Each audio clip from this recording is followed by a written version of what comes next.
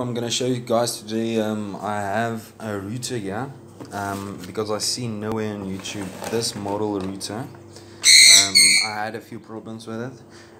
It's the VDSL and Fibre ac1600 Wi-Fi router.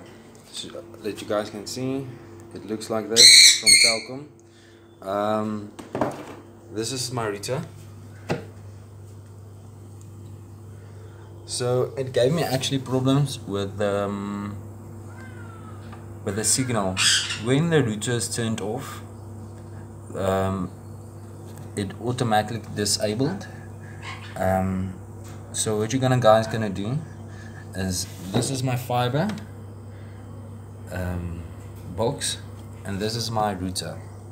So what you guys wanna do, here's two buttons here. The button with the signal and the info button. You want to hold those two together. If the router is turned off, there's two dots. The 2.4 and the 5 won't be showing. So you just leave them, again, everything will be perfect again. Thank you for watching. Have a nice day.